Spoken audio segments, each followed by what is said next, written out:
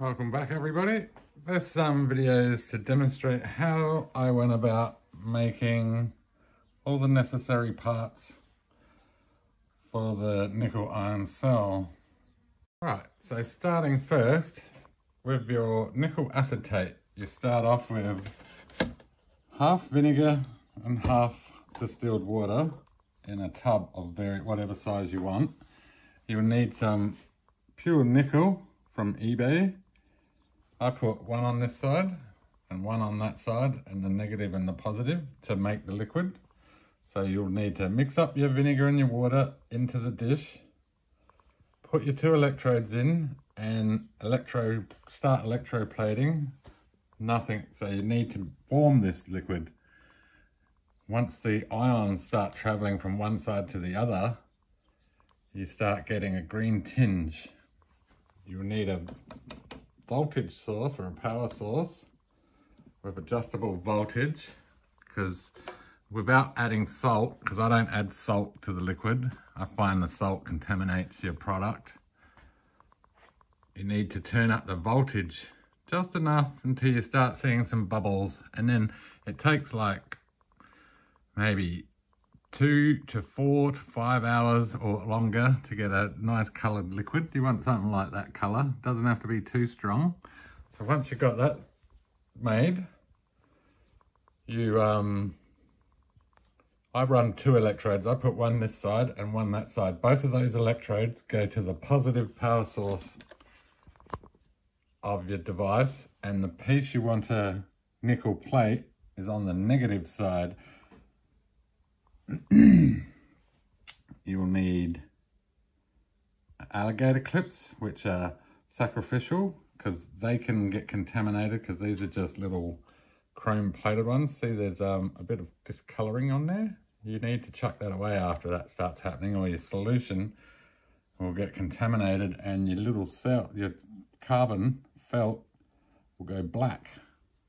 And it also goes black if you leave it in the liquid too long. So this is connected through here, and then the negative is connected onto that. Positives are on the anodes, which you want to plate to this carbon felt. I have it on both sides so you can coat both sides simultaneously in nickel. It takes about an hour to an hour and a half. You don't really need to do too much. The carbon felt itself is just welder's carbon felt. There's nothing special about it. It is conductive still. You want it to be pretty conductive. And I think most of it, I haven't had any issues with buying from different sellers, the carbon felt. It's just general welders supply carbon pads, what they use to put things on to heat up and stuff. I use these black bolts, coated black, but I wire brush all the stuff off, so it's sort of a clear bolt, and then I nickel plate them as well. I use a bit of steel, which you can use the because the bolt needs something to screw into and also have little holes. Check the other video out for that. So they're all nickel coated.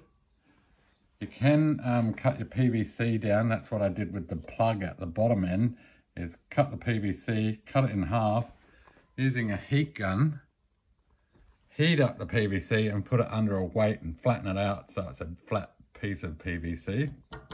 And then you cut your little circle inserts out. You could do the same for making the thread bit as well, because it doesn't have to be metal. I think the metal piece interferes a bit because if it's in the liquid, the amperage is high right around that area and doesn't flow all the way through the cell, because the nickel coated steel is way more conductive than the nickel coated felt.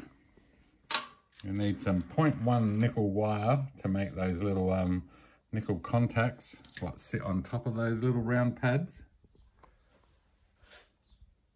And then with the tube, 2.5mm drill. I cut them so they fit in that container, which was about 110mm.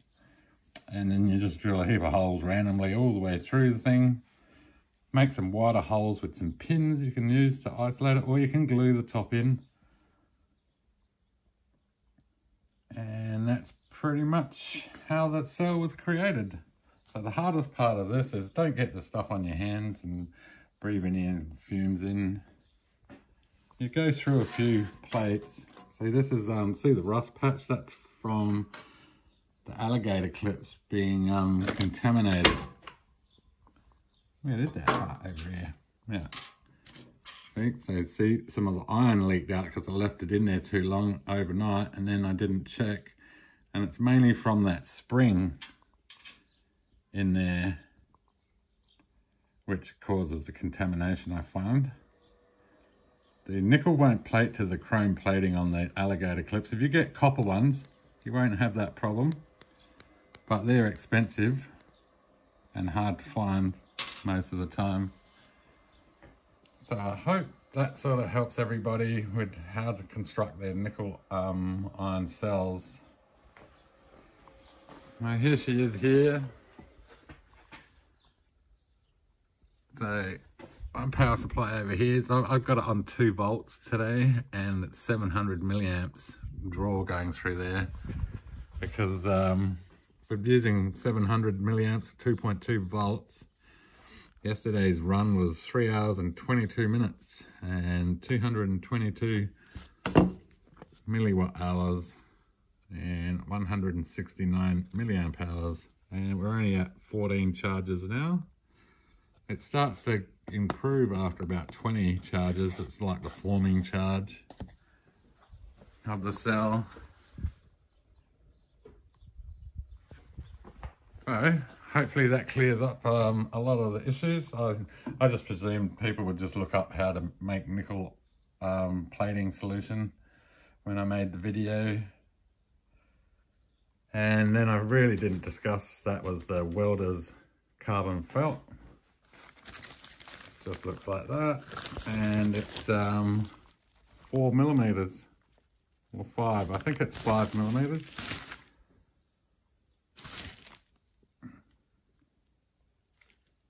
Yeah, it doesn't really say, but these are sold on eBay. They're sort of A3 sheet size.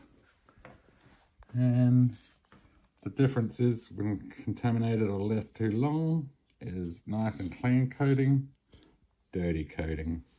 That probably still will work, I'm not sure, haven't tested it. I'll test it because I'm going to make a small little one to test where I can add various different materials. So the main videos were just about getting the whole idea of this setup through so people can make their own nickel iron battery.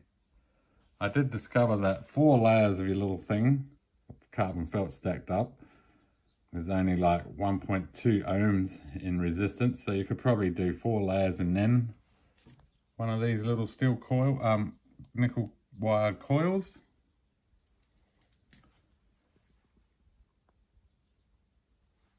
A steel tube coated with nickel would probably be best, and then you wouldn't even need to put that in there, the little coil piece. So hopefully that clears everything up for your nickel iron battery making. And thanks for watching.